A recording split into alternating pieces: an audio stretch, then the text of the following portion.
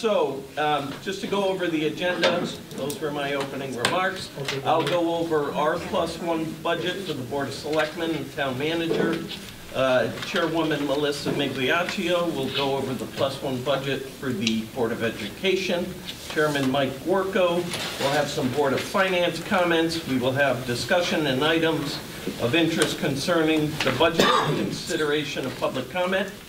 And then we will adjourn. Sound good? Everybody happy with that? All right. So moving on to my remarks regarding the +1 budget for the Town Manager and Board of Selectmen. As most folks know, many years ago, Board of Selectmen, Board of Education, Board of Finance adopted this guideline budget process that includes this call for +1 budget. What we look for is the Selectmen and the Board of Education meet with the Board of Finance to review our expenditure needs and fund balance expectations. The process typically takes place in December, January. Once that ongoing needs are reviewed, a preliminary guideline is given to the boards by the Board of Finance. A finalized guideline is then adopted in typically February, when more detailed revenue and expenditure information is available, especially from the state of Connecticut. And this being the first year of a new governor, there may be some delays, but hopefully not. Following past suggestions from the Board of Selectmen, this budget was developed to sustain town operations. The Town Manager developed this budget that shows requirements that will do just that and maintain town operations. The expenditures for salary and wages for employees, including step increases, preliminary cost estimates for employee benefits, and items of contractual nature were deemed important to adequately maintain those operations. We've also, the Town Manager has added at the end of the report that's included here some add-back items, and those are items of concern. These items reflect identified town service needs on a single or multi-layer basis. It is recommended that at least a fair portion of these items be endorsed and referred to the Board of Finance for inclusion in our budget. As you can see by the 3-page document, there's many different changes. I'm not going to go through each one of them, as that information is available on our website as well as at the back of the room this evening. Some things to highlight include existing wages for a change of $192,000. We do have 3 contracts that are currently being negotiated, so to put a placement there, we're looking possibly up to 3.5% increase in both full-time, part-time, and required steps. As well as existing fringe benefits. There are changes that we were notified today in our health benefit premiums. So those will possibly increase or will increase pension, FICA, Medicare, life insurance, and disability as well. Moving on to the next page, our contingency and reserve and miscellaneous expenses. Those are due to deductible for underground storage tanks. That's an increase of $110,000. Our insurance for both business package insurance, which is property and liability, as well as our workers' comp.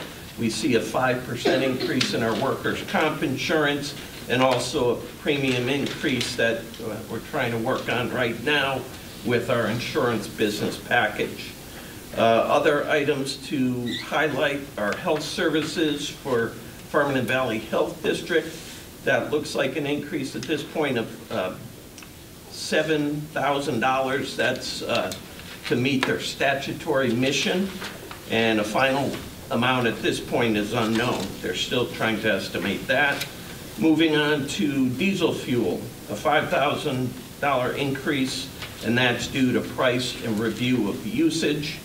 Equipment parts increase due to demand and price increases of parts as well.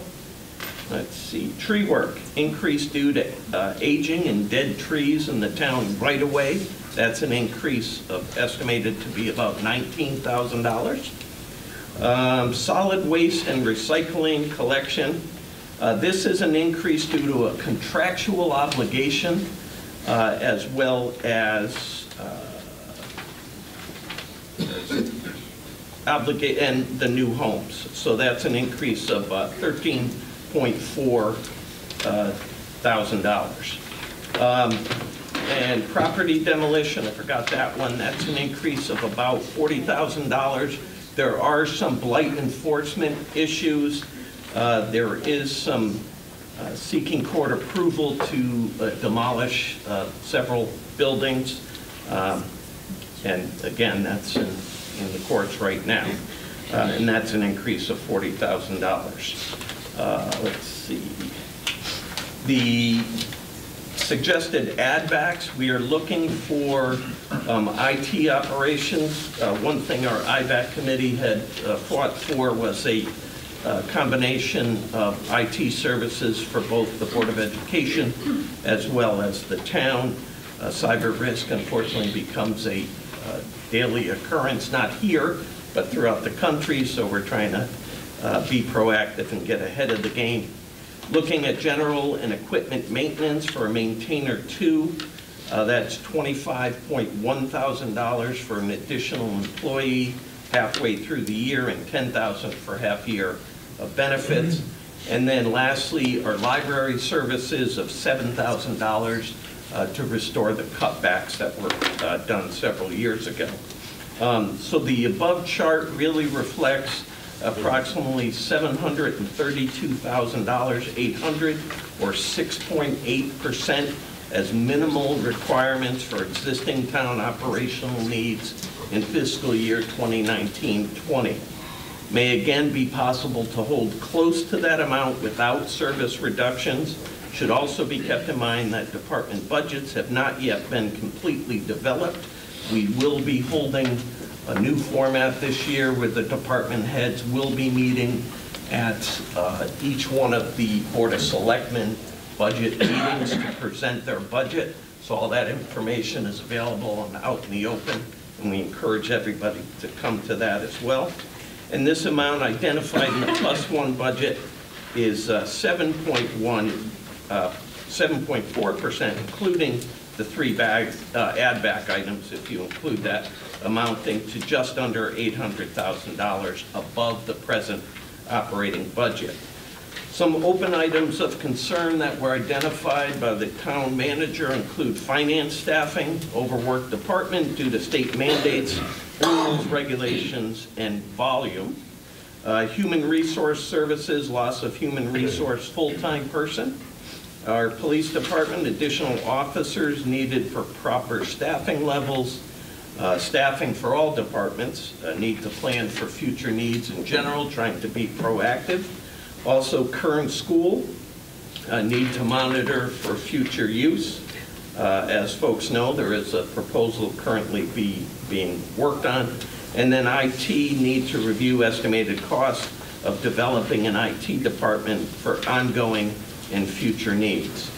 So at this point, I will ask the town manager if he has anything to add before I ask the Board of Selectmen to add anything. No, you covered it very well. There you go. Any members of the Board of Selectmen have anything to add? At this point, I'd like to turn it over to Chairwoman Melissa Migliaccio for her presentation. Thank you, Scott. Welcome, everyone. Good to see everyone. I'll point your attention to this, we call it a beige sheet that Alan and his administration have prepared as a highlight of our +1 budget. Right to the nitty-gritty, 4.83% proposed increase for this year's budget versus fiscal year 19 budget. With that is a standing still number, 2.47%, what I call a do-nothing number if we were to keep everything as is with no additions. We are recognizing a third of a point of retiree savings. As we all know, when people retire, we either replace them with newer folks who tend to make less money, or we do not replace them based on operational needs. 0% is reflected in enrollment, and I'll discuss enrollment a bit later, but we are on target with our declining enrollment projections, and we are full in each of our classes.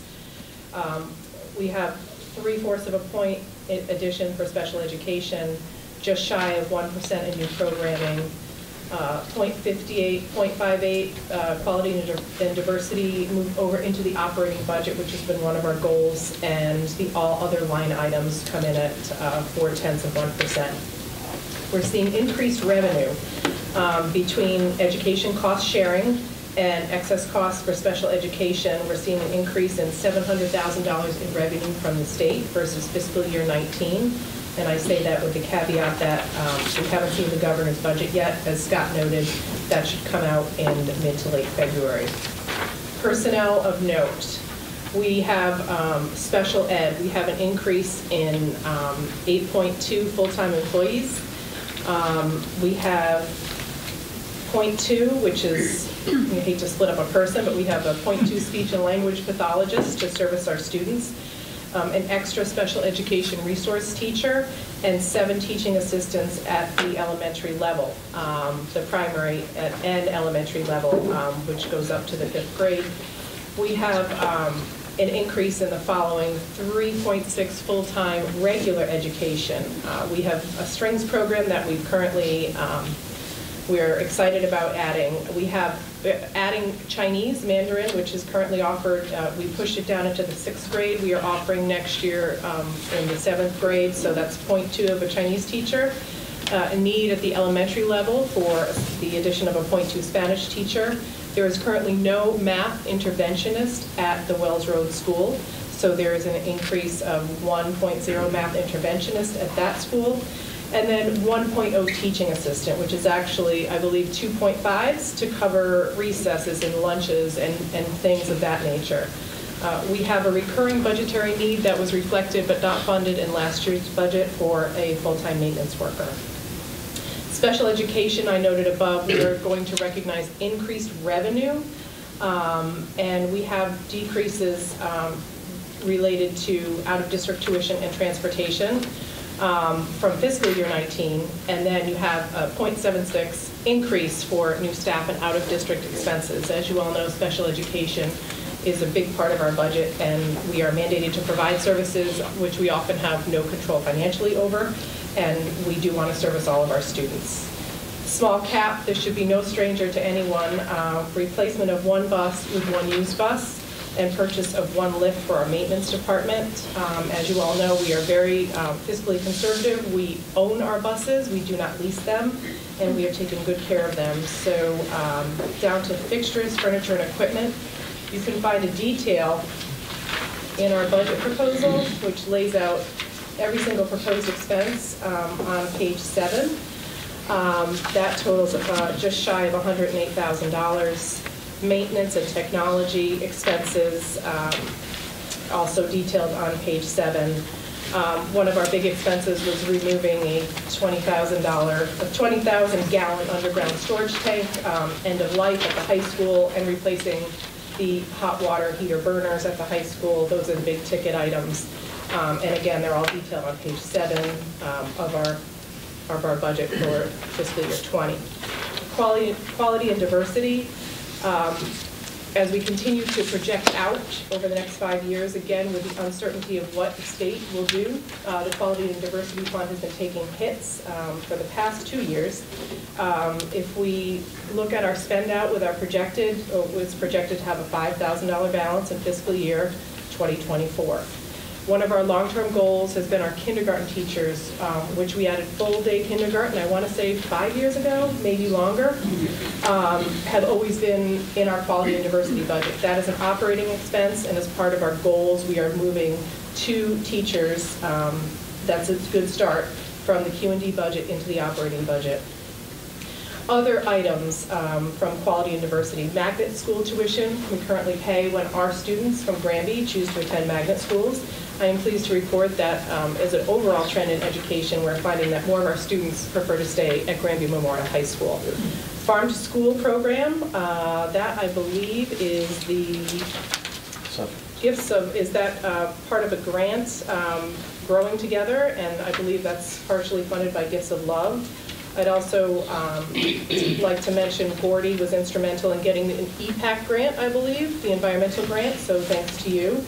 Our robotics team, our award-winning robotics team, our wonderful drama programs, our Generations Mentoring Program, one-to-one support for our technology, musical instruments. We've also received a generous grant from the GEF for musical instruments, and a late bus, which has been something that parents have been asking for. And this year was its first excursion, and we continue to monitor that, but it is in our budget. Club stipends, the Bridges program for the middle school and the high school, which is an equity program, that continues to be projected out of quality and diversity. So with that said, I will take a breath and talk about our funded. I'm not going to go through all of these, but we have an EASC accreditation going on at the high school. We have our priorities, our class sizes, making sure those are on target. Equity, the Q&D budget, as I just went through. Special education, already discussed. Exciting, we were one of 100 school districts nationwide, and of only 2 in Connecticut that were selected for a pre-AP course program run by the College Board. So that is a pilot program in English, Algebra 1, and Visual Arts. A new AP course, Capstone Research. We've got strings coming into the elementary school, grade 3, and again, I talked about pushing down Mandarin Chinese into grade 7. We continue to look at athletics and extracurricular activities. We have pay to play currently, and a lot of the clubs require a stipend. There's consideration of a new substitute teacher service, and also our nursing contract. I know you mentioned Farmington Valley. We also use Farmington Valley Health Services. Unfunded, these are priorities that did not make it into the budget this year. Projected enrollment, we're on target but our rate of decline, if you play it out, I want to say over 10 years, is that accurate? Yeah. If you play out over 10 years, we're still declining, but not quite at the rate that we predicted, but that is, that's our best projection, and I know Alan works with the census folks. Staffing, so we are looking at overall increase in staffing, but as I explained, some of that is due to extra teaching assistants at the elementary level, also transitioning our kindergarten teachers out of Q&D into the operating budget. Large capital, high school facility upgrade. I know this was all discussed at the CPAC meeting last Thursday night. Solar voltaic system and emergency generators. Just by way of clarification, the emergency generators at the middle school are done. These are not those massive generators that would provide emergency shelter for townspeople. These are smaller propane generators that would be located at Kelly and Wells. And with that said, I will ask my Board of Education members if they have anything to add. Comments? I would ask I would turn it back to Scott and see if we have any questions on your end. Any questions from the Board of Selectmen? Nope, seeing none, I will move to Chairman Mike Warco for Board of Finance comments. Thank you, Scott.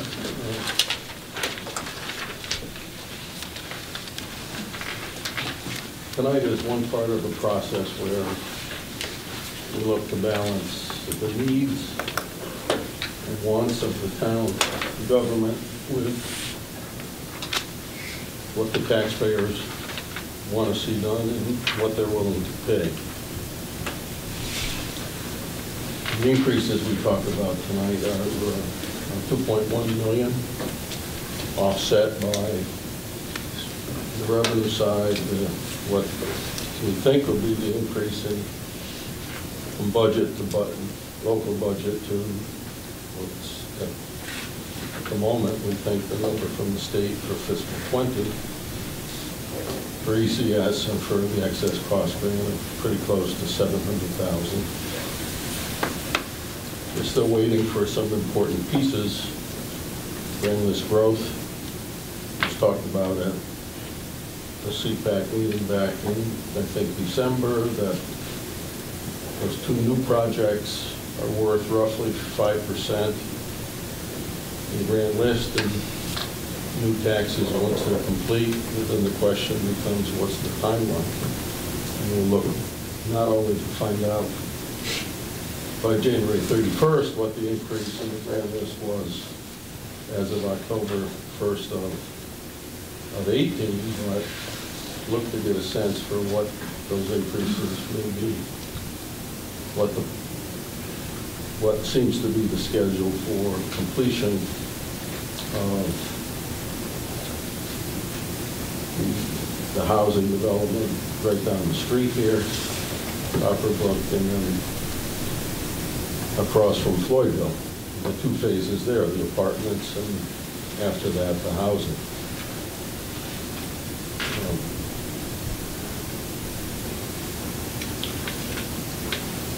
Those things, increases in grand list will all help the picture. The other major piece of information comes when the governor presents his budget, and what level of credibility we place on those numbers. Typically, we take the numbers presented by the governor as the numbers that we use as the base for state money for next year for the town. Yet on occasion, we've chosen to not necessarily accept them at face value, instead to take different numbers because we don't think they'll be as good as or usually as bad as proposed by the governor, particularly when they come forward, irrespective of party, with significant decreases proposed because the legislature does not like to take the money away from constituent towns, since they like to get reelected the next time around. So through the next month, we'll take all these pieces of information into consideration. A week from last night, we'll formulate take a first shot at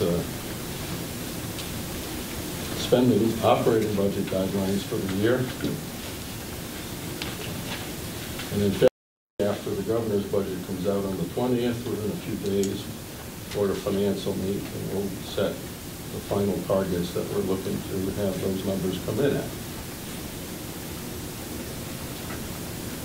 In the meantime, the administrations are working on their spending proposals and finalizing numbers, adding a little here as things change and reducing in other places as better information becomes available.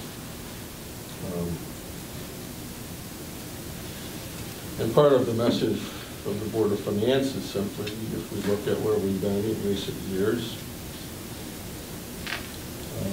that gives us some path to follow, and where we look to go and how we look to get there and at what level we look to get there. The other thing that is going to impact the next couple of years' budget,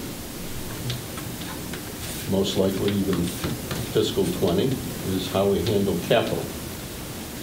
There are a couple of bridges that are closed that need to be dealt with sooner rather than later. But in pursuing the grant money from the state and federal programs, it'll take time to see those projects completed. The financial impact may begin hitting this budget. It will certainly show up for the second year of fiscal 21. Other projects being talked about, Melissa, you mentioned the high school, the solar, all that discussion will take place in the next couple of months so that decisions are made, what comes forward when, and what the impact will be. And this information sessions will be held similar as they have been in the past by the Capital Planning Group, CPAC,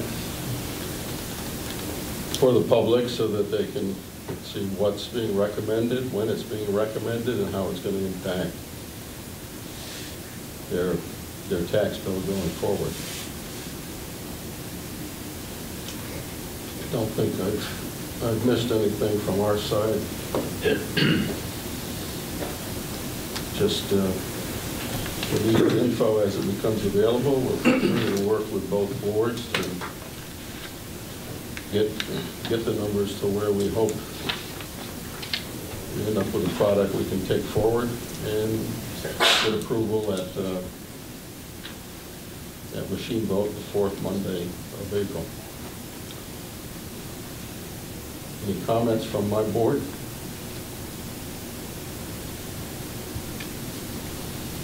Question of the BOE. I think Gordy's trying to invite me in to say something. No, I think, now that I have the floor, I will say a few things. Number one, I think we have some outstanding issues in terms of the taxpayer and voter of Granby. And we saw a significant change in terms of the tax structure that all of us are facing in terms of this year going to next year. And a lot of us have no idea how that's going to impact us. But we do know that the maximum deductible, if you will, for taxes, state, property, and everything is $10,000. Many, many, many of our citizens are significantly beyond that. So that impacts them in terms of how they see the tax rate. Yes, there's some changes in terms of the percentage of tax and so forth, and unless you have a very, very active financial accountant, it's probably pretty difficult to spell out exactly what that means. Against that kind of a backdrop, we're looking at some significant increases from what I can see. And even though we have a significant reduction in what I would consider the debt service, which will help us tremendously, I think, in next year's budget, this far exceeds anything that reduction will provide. So I think this is the first shot out of the bag, so to speak. I think we need some very, very sharp pencils that I know we can provide, and prioritize. A lot of things need to be done, and I feel very, very good about the identification of the expenditures. On the other hand, when you look at it on a macro basis, I don't know that that's saleable when inflation for the taxpayer is 2%. So this far exceeds that. Enough said. One question for the DOE. I just want to reconcile. On page 2 of today's handout, under staffing, census reduction, 0 FTEs in fiscal 20, yet it's a net add of 11. So what's, get me from one place to the other. Sure. Or is this the new math at work or something? No. So we have 44 students, a decline in 44 students next year, which are primarily at the intermediate school and high school. The high school makes it a wee bit more problematic, actually. Over the years, I think we've been fairly aggressive, in fact, very aggressive about class size in our projections for the 5 years out. We've tried to honour those the whole way along. That's why we actually display them every year over the 5-year period. Just in this case, we say 0 for census for next year because of the disbursement of the kids next year. It's just, if they're all in one class or 2 classes, then we could realize the saving. In this case, just the disbursement of where they are and the tipping points for class sizes and stuff, unfortunately, I'm not comfortable even making a reduction of 1 staff member in that case. For the actual personnel increases that you're talking about, this just goes to the continual, one of the characteristics and dynamics that we're facing, the challenge about increasing special education needs. One of the things that you will find across any district in Connecticut at this point is the rising issues of social and emotional learning and needs of children, and the rising increase in needs of special education students. So these are legal requirements. They're responsibilities that we have to stand up to and fulfill. But you can see right away that over eight of these positions are special education that really have little control over in many ways. Certainly, we review the information and we'll make modifications where we can. And then the three regular education ones are simply, we committed to, through the Granby Education Foundation, they give us like $40,000 over 2 years. One of the things we're trying to do is really make, and we've done a great job through policymakers who have come before me, who are around this table, and others, to make this district very, very attractive to incoming families, which is critical to the tax base too. So we continue to do that. One of the things that we've done is the introduction of a strings program, which has been phenomenally well received by parents. We're not going to start that in kindergarten and not then take a break from it and then jump back into middle school. So incrementally, and we've done this in a small way. It's not as if we're increasing the full middle school or one big leap. We're making incremental changes, so you'll see the change there. We started Chinese in 6th grade. Well, you can't start it in 6th grade and not continue in 7th and jump back into it in 8th, and as we continue to build the program there. Again, we have languages K through 12. It's another very attractive thing to parents that come into the district. The Spanish is just one section because we have a Spanish teacher who travels all over, like 3 different schools, teaches everything from kindergarten Spanish to AP Spanish, and the logistics of it are just very, very difficult at the moment. So that's a part-time position for that.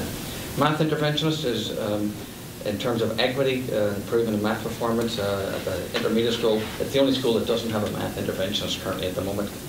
One teaching assistant at the intermediate school is simply safety. We have a number of teaching assistants, believe it or not, run and cover several classrooms at lunch and recess. That we need to rectify that a little bit, come to terms with that, and that's really all that is. And the maintenance worker has been an ongoing issue. We were very aggressive in reducing staff when we closed the current school. Subsequently, I mean, yeah, checks and balances along the way. Our capital needs are significant. Many of them aren't getting met. And this is one of our high priorities, actually, in this maintenance position. So that's the breakdown of the actual 11 net positions. So the simple answer to the census reduction is simply based on school enrollment. These are the reductions. Yes. That's it. Oh, yes. Oh, sorry. So this is How do you want one to know component. that? I just like hearing it. Thank you. I know. Thank you. Sorry. No, you got the whole picture. That's it. So over the past few years, I've had an interest in terms of the overall budget process, aside from the overall number, in 2 areas. One has been anticipating and responding to the decreased enrollment, and I'm very pleased to see what we've done in that area. And I think Granby got ahead of the curve on that, and I've read stories about other school districts where they're struggling with being able to respond in that. So I feel very good about that. The other area that I've felt that there's been opportunities for us that have been missed have been in sharing of services between the town and the school. And I was surprised to see a desired budget item in the Board of Selectmen for $25,000 for an IT services or resources. I guess I would have thought the direction where IBAC was headed on that, I'll just say what I think, and then whoever can straighten me out, was that central office would take the lead on IT services, and they were going to provide IT services for both the school and the town. So I guess I would have thought that if there was going to be $25,000 for additional resources, it would have been in the Board of Ed budget, unless it's going to get transferred over or something to the central office. But it doesn't have the feel to me that we're sharing services like had been advertised and is desired, I think, by everybody here. So, Even if, I'm sorry. okay, that's it. So. Even if it is shared services, which is what we're working for, the town has to pay for those services. So I'll let the town manager address your question directly, and perhaps Superintendent Adley as well. So on page 5 of 2021, you'll see I've got $152,000 tentatively scheduled because John and I have been working on a plan and we relatively have it in a good place to present back to IBAC. So we have that actually built in here. So there is a draft of the actual plan. So is it something for the future? Sort of, you're working on a plan, but it's actually penciled in for 21. for the implementation of Yes. it is, Yeah. Correct. okay. So they are working on it to move it forward. I think Mr. Kennedy had his... There's, as Mike alluded to, 11 full-time equivalents up in personnel. Down in quality of diversity, there's 2 kindergarten teachers being transferred Yes. to the actual payroll. Yes. Does the money go with, does that mean there's 13 added to the payroll, or is it not? So net is a net zero, right? We take it out of the net people. We take it out of the quality and diversity, and we put it into the operating budget. And that's essentially, as Melissa said, to manage the quality and diversity. It's a net zero FTE, but yes, the actual salaries are transferred from quality and diversity and now become in the general fund or the operating budget. Yes. So it in no way reflects the 11 additional personnel? No, because it's just a net zero. The bodies are already there, it's just a question of who's paying for them. Essentially, it's the shifting from when they went to the full-day kindergarten, and we're going to fund it with the extra money from the state, but now it's the camel's nose under the tent getting into the budget. That's what it comes down to.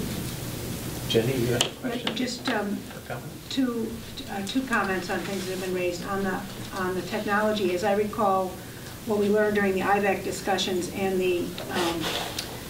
our interest in directing the town manager and the superintendent to work together on integrated services was as much about addressing additional needs that were clearly emerging that weren't fully being met across the town as a whole. Actually, it was about that more than saving money. It means that addressing those needs, ideally, if we do it right on an integrated basis, will cost us less than if we did it on our own. But something needed to be done. More needed to be invested there than we were under-investing. So it wasn't a cost savings thing to integrate. It was a smart way to move forward. And the other point I wanted to make was, just because the number jumps out, with the 7 teaching assistants for special ed, it's actually a 0 increase next year because we've already had to add them this year. That's why that line in the budget looks the way it does. So we're playing catch up already this year, and that's just a reality of the nature of the population that comes and goes, and it's a perfect example of the problems with meeting some of those needs. So I just wanted to clarify those things. Thank you for your clarification. Shelley? Yeah, 2 questions on the town side. One is what was driving the large increase in pensions? Do you want to ask them both, or we'll answer as Yeah, and the second question I had is the demolition of the condemned properties. Are they town properties or are they private? And if they're private, why does the town pay for it? Yes, I'll take that in reverse order. The proposed $40,000 for demolition is one property in particular, and the rest would be more for down the road. But there is one private property that, through safety and blight concerns, has been subject to town enforcement. And it's more probable than not that we'll receive approval to move ahead on the safety concerns, which means demolishing the property. In order to recoup the investments, we would put a lien on the property with the expectation that when the property is sold, the lien would be paid back. It's not a guarantee, that I don't think it's that fraught with risk. And the thought being, from time to time, we may need to demolish other properties. The $40,000 is not an exact figure. It would vary depending on the environmental condition of the property, but it's a good faith ballpark. In regards to the increase in pensions, the pensions are driven by actuarial concerns. We do have an outside vendor assess the health of the pensions, and they would in turn tell us what the annual required contribution is. We have been lowering the investment assumption. I believe currently it's at 7.125%. For example, the state is still, Boston is at 8%, while 2017 was a good return on the market. It's still considered we should be lowering it. The other factor that's driving the increase in pension costs is mortality rates. People are living longer. But the only department that still has pensions for new employees is the police department. The rest for new employees, they're on a DC plan or a direct contribution, not a DB plan.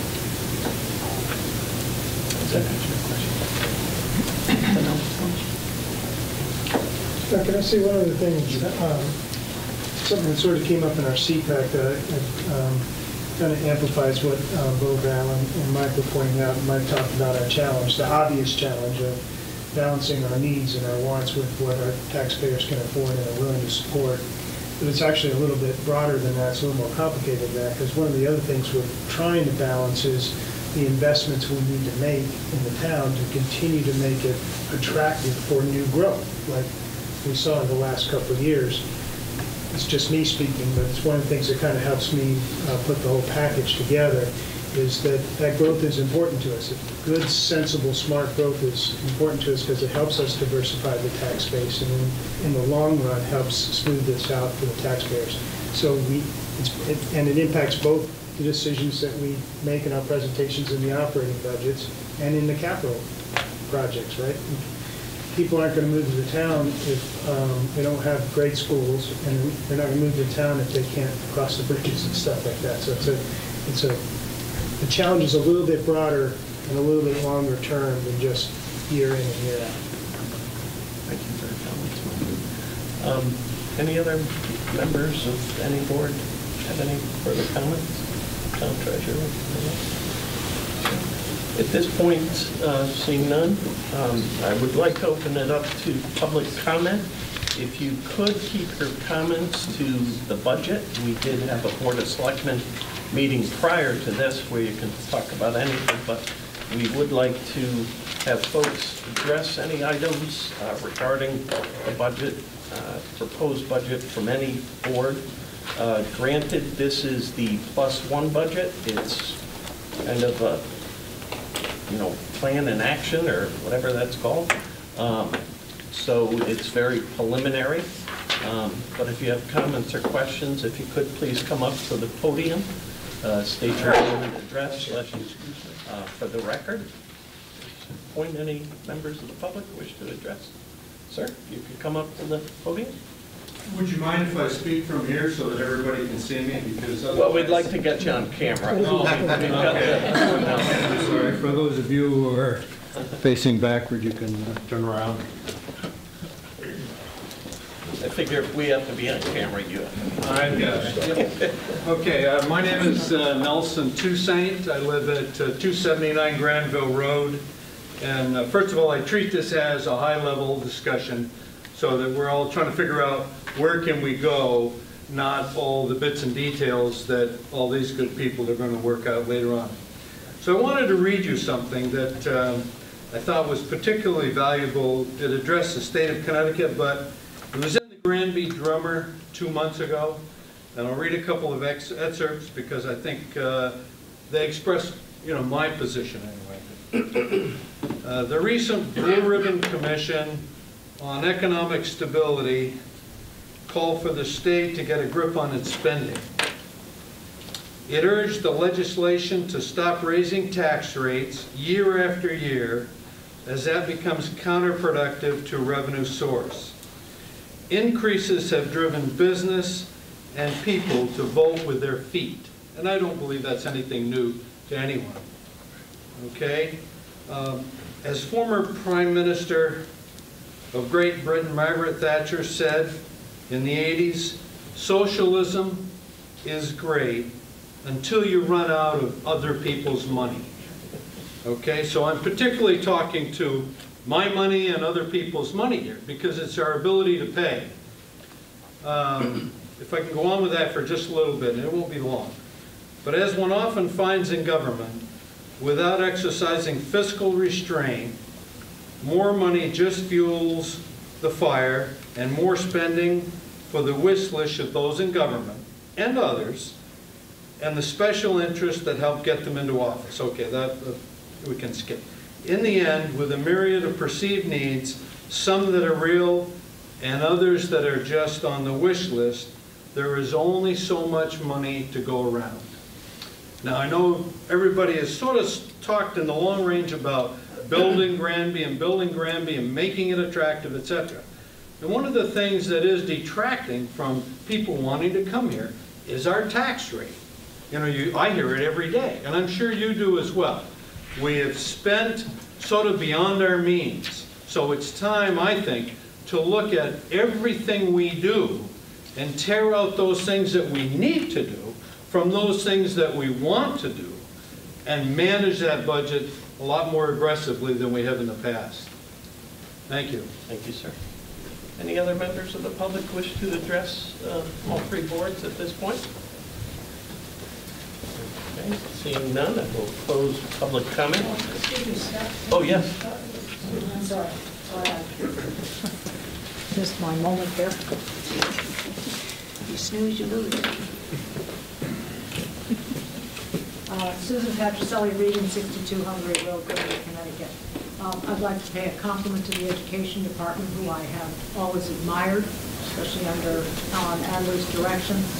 Melissa's as chairman of the Education Committee, I think they do a phenomenal job, and I think that if we were to use them as a template for how to run our town, we'd be in good shape.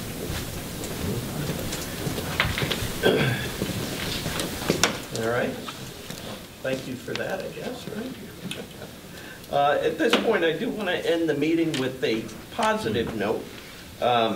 Sunday, I did receive a call from Governor Lamont to my home phone, and when it rang, it said, Edward Lamont. You know, we don't answer our home phone much. We never use it. We always use our cell phone.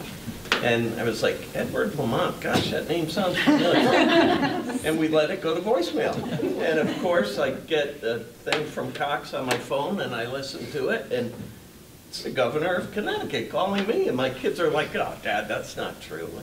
So I go in my office, and I call him back, and he called to tell me, A, he wanted to introduce himself to me, so that was positive. I never had that happen. I don't think John's had that happen. That's a great first step. I'm encouraged by that, and I was happy. So I was talking to him. We were talking about Patriots and the game that was about to come on, and one of the other reasons he called me was to tell me that Connecticut, or Granby, had the highest snow totals in the entire state of Connecticut. And I said, wow, that's great. And I just thought it, you know, I wanted to end on a positive note that what a great first step. He was in the, he told me he was in the emergency center because they were starting to lose power. And he took the time out to call the town of Granby. I took that, I was pretty psyched. And, you know, I came out of my office, I was telling people this morning, I came out of Coffee with Cunley, I said, you know, I came out of my office and my kids are like, Dad, who are you talking to? And I'm like, yeah, I was talking to the governor of Connecticut, and so it was it was pretty neat. So that being said, hopefully that's a good omen for things to come, and that Granby will be assisted by the governor and the state legislature. So that's hopefully a positive note. Let's hope that works. At this point, I will ask the Board of Selectmen for a motion to adjourn. So moved. Second. Motion and second. Further discussion. Seeing none, all those in favor signify by saying aye. Aye. Opposed, abstention, motion carries. Thank you and good night. Thank you everyone for coming.